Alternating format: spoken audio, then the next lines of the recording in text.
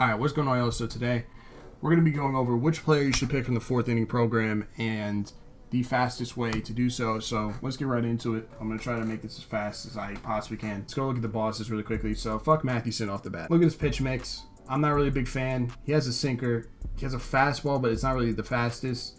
His 12-6 curve doesn't really work like on anyone. The changeup might be useful. He's going to get hit around on higher ranks. Don't get this card, okay?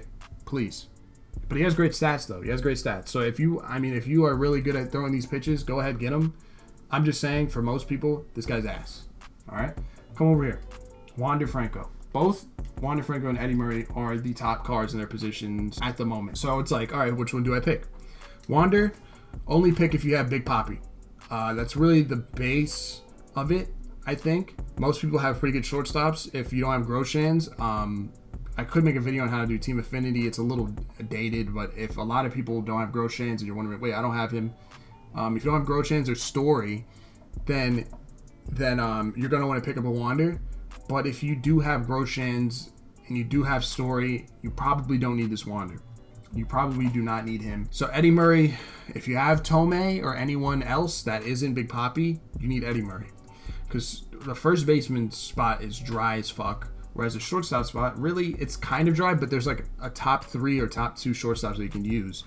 So upgrading to Wander wouldn't really be that big of a change. Whereas with Eddie Murray, from Tomei to Eddie Murray, it's literally crazy, the difference, right? So in my opinion, you want to go with Eddie Murray if you have Tomei or anyone else that isn't Big Papi. Okay? So really it comes down to Big Papi. It really does come down to him. Eddie Murray's better. He's a switch hitter. He's a better defender. But then again, I'm just going to summarize it for you one more time. Get Wander if you're lacking in the shortstop position. If you don't have Groshans or Story, get Wander. I might be missing out on another shortstop. Maybe Ernie. If you have Ernie Banks at shortstop, then you need to get Wander. Okay? And then only get Eddie Murray if you have Tomei or anyone else that isn't Big Papi. So that's it. That's really the best way to summarize it. Both cards are insane. Christy Mathewson's ass. So how to do it the fastest. So you have daily missions. Don't go for these. I would recommend going for these. Obviously, come here and look. You can usually reshuffle this mission right here. So right now, I mean, I can't do it because I already tried to reshuffle, but bronze outfielders, 2 RBIs. I'm not doing that shit. So what I would do is reshuffle, although I can't because I already did it, right? But I would not recommend going for these. If you want to do the fastest, even if you want to get the fastest, you're probably better off ignoring these, okay? But obviously, this one's complete. You can complete this one. And if you don't like this, you can get a new mission. As you can see, you can press square, get a new mission. So, you know, definitely look at these, but don't get bummed out when you can't do one of these daily missions, right? Then the exchanges, I'd say they're worth it. I'm personally not doing them because I still need to get Chipper. This guy looks like Rudy Gobert. Now let's take a look at the missions. You can do these just through playing. I'm sure most of you have diamond pitchers. If you don't, it's okay. You're going to get them eventually. If you're new, it's fine. You're going to get them a diamond pitcher. Even if it's an ass one of the tops now, you're going to strike people out in Battle Royale. You're going to strike people out. You know, you're gonna get your saves. You're going to get your dubs, right? So don't worry about the missions. You'll get those. Conquest, this is probably the most important one to get you jump started.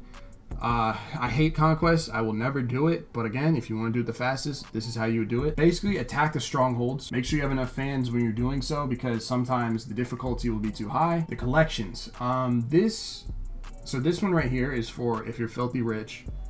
If you feel like, hey, I have a ton of money, I have all I need, let me just basically buy into these fourth inning bosses. You're going to be spending, say, 70K on Sizemore, 60K in Glaus. If you don't have Eckersley, you're going to be spending a ton of money on these cards in order to get 50K XP. So only if you have a ton of money, I would recommend doing this. If not, just ignore this shit.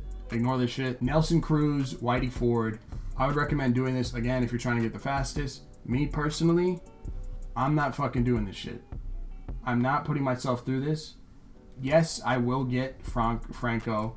I will get Murray like 10 times faster. I'm not putting myself through this. Nelson Cruz actually turns out to be a pretty good card as well if he's off your bench. If you put him in the outfield, there's basically an open gap at right field. It'd be the same thing. We got Whitey Ford. He's a very bad card. Well, not very bad. You know, he's got a sinker, he's got a changeup, he's got a slider. But his fastball is super slow, so he's not a very bad card. But it's really just for the XP, guys. You're going to get 40K XP from banging all these moments out and shit. Say you hate doing this shit, what the shit I just told you hate conquest, all this shit. There is a glitch going around. And the reason why, I'll tell you, is because people are already selling him. People are already selling Wander Franco. At this point in time, I'm pretty sure it's impossible to get Wander Franco legitimately unless you are sitting here just spamming the game. Okay? So there is a glitch going around, and I think I have a theory on what it is. People are going into exhibition mode or some shit like that and walking players for hours. I think I saw it in like a Twitch chat. Some guy said, yeah, people are going to exhibition, walking players to get XP for hours on end. I don't know how that works exactly, but there is a glitch going around. If you want to look into that, look into that. Personally, that's not my style. I like to do things legit. That's kind of what makes the game fun, in my opinion. And I think it's going to end it. If y'all enjoyed, leave a like, sub to the channel, and peace.